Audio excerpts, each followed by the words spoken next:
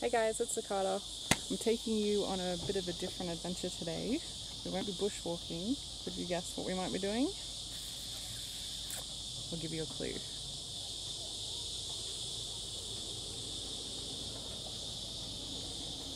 And I'm going to get sorted and I'll see you out there.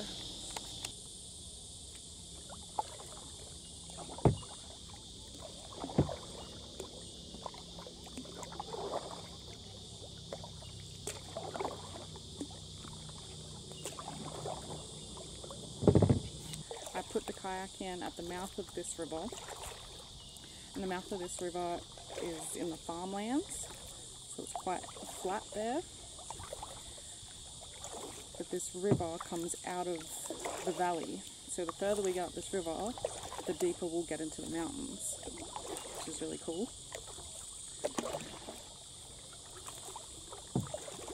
So we'll see what we find along the way.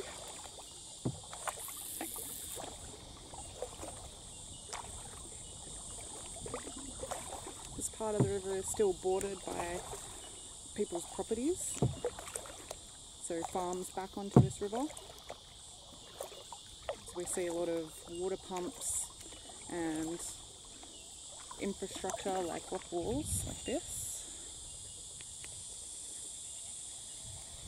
which obviously isn't natural. But the further we get up, the more wild it becomes. I'm looking forward to getting up there. The river flows out of the valley, which means right now we're going upstream against the current, but it's not too strong, so it's okay for now.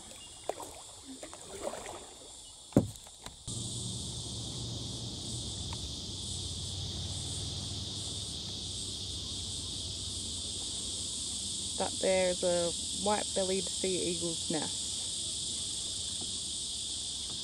It's more like a bird hotel. I know this because I've seen him or her flying around here quite a bit over the years. And I know she lives up in that nest, and that's where she has her babies from.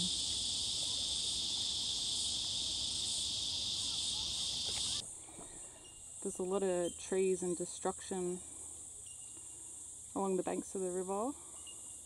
Most of these came down in the 2020 floods that happened about this time 2 years ago. And the river probably got, I think it was about 12 metres high. So all of this would have been underwater.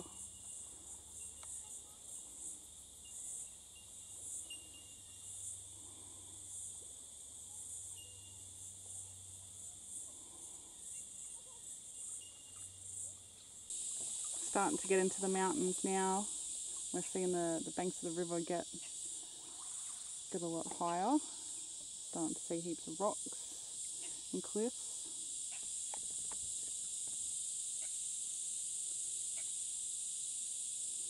You can hear a dollar bird in the tree. There he is.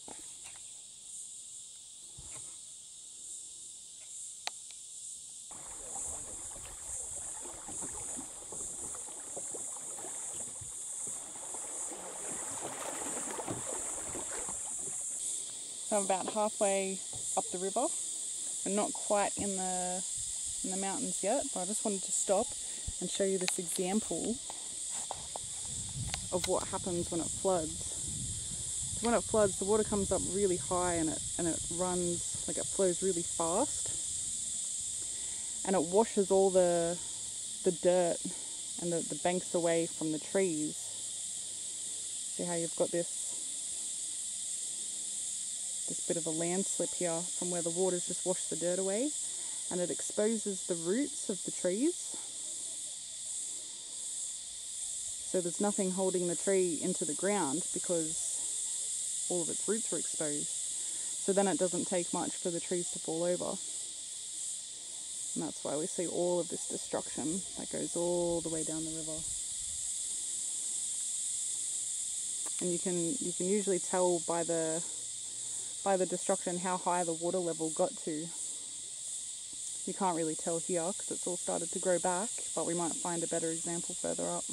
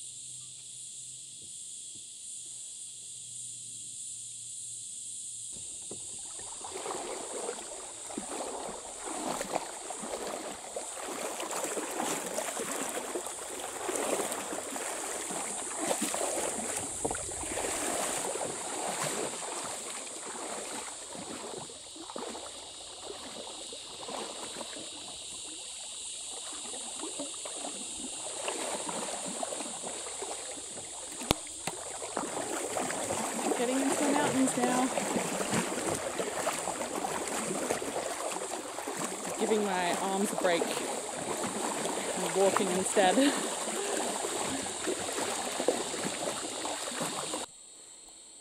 Just stopped on the bank here on the sand for a bit of a rest because the water's moving pretty quick where we are here.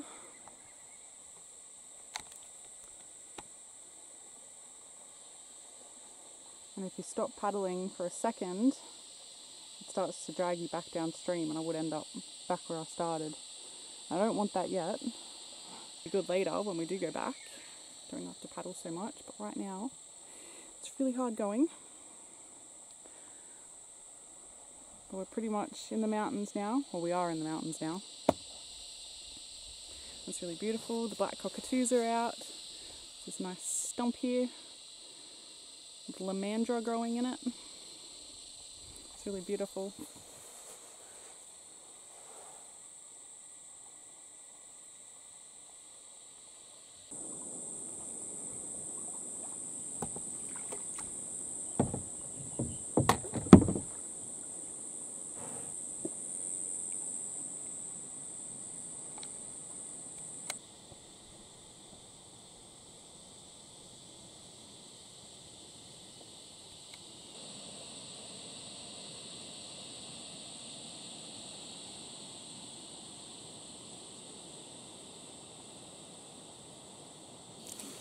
I've just pulled my kayak up to the sand because there's no way I can kayak past this point because the water is just way too flowy. But we're well and truly in the valley now. I'm going to pull my gear up into the shade and I'm going to go the rest of the way on foot, go for a bit of a swim because it's really hot. I've just put my sunscreen on, see what we can find.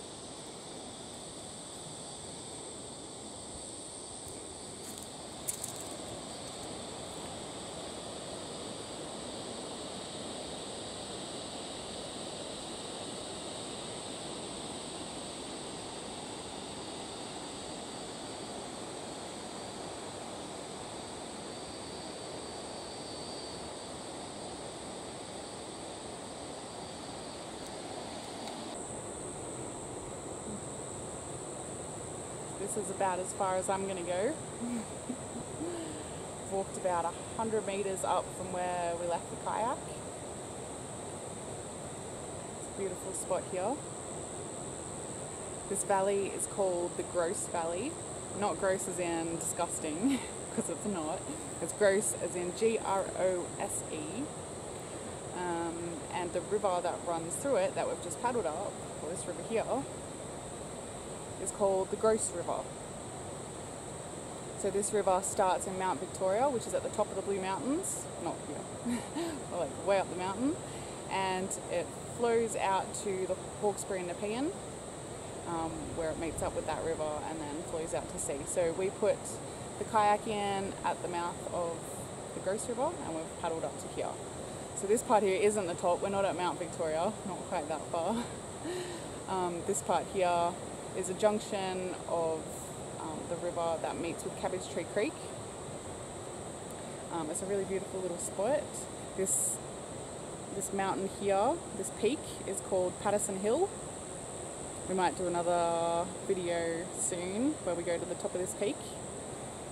Up the top here, this is called Cabbage Tree, or Cabbage Tree Lookout, and you can actually get there by car. A lot easier than kayaking. And on this side, up there somewhere, is Grose Head South, which is another major peak, one of the highest points of this part of the valley, and you can see that peak from where we started, so I'll have to get a video of that on the way back. So we've just stopped here by these little rapids. Might go for a swim, have a bit of a rest, and then head back. It took me 3.5 hours to get to this point, and that was paddling upstream, which is a lot harder. So getting back will be much quicker and might be able to relax a little bit.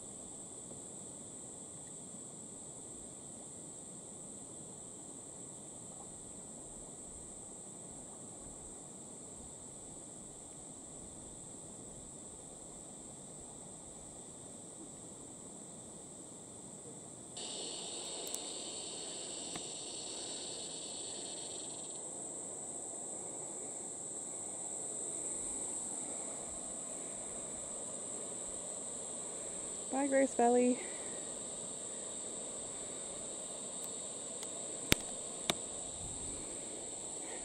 Okay, so 3.5 hours here.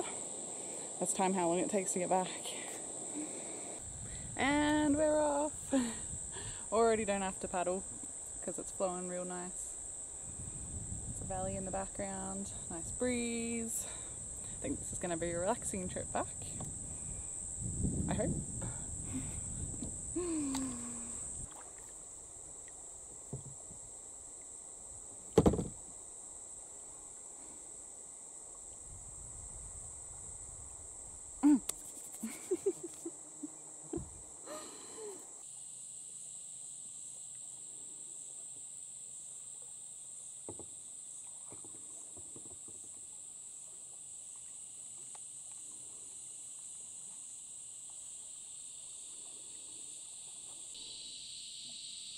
This is a good example of debris stuck in the tree.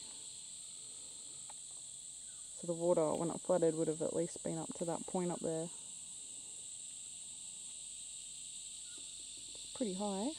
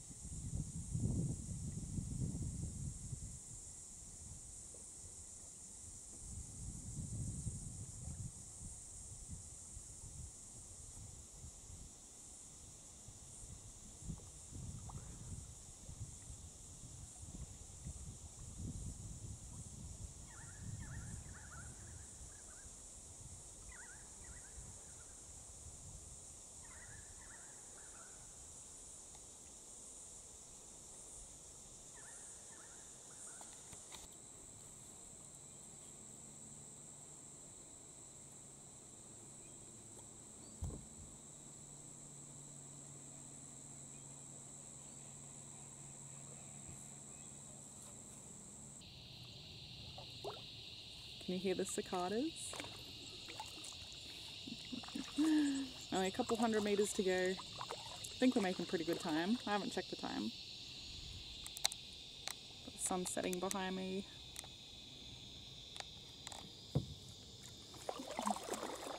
My paddle's pretty beat. Lots of adventures, that's what that is.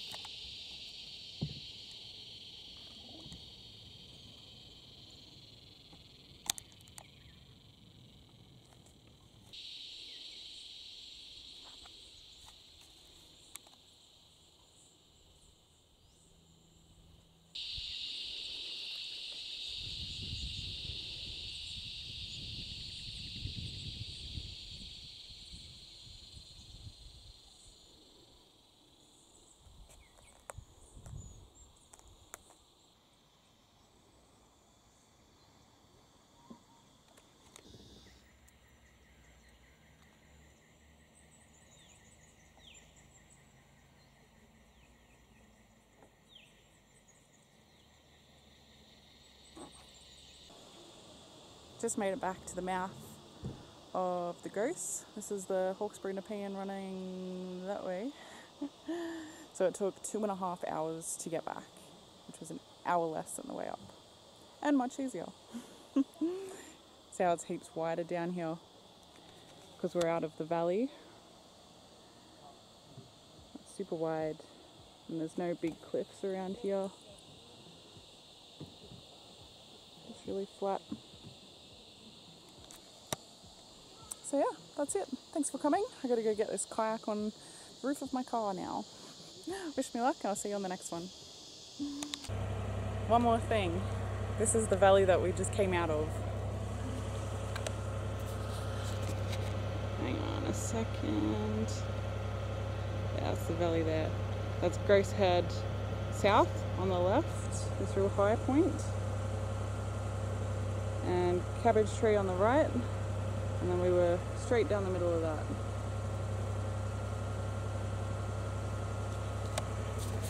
Awesome, see you soon.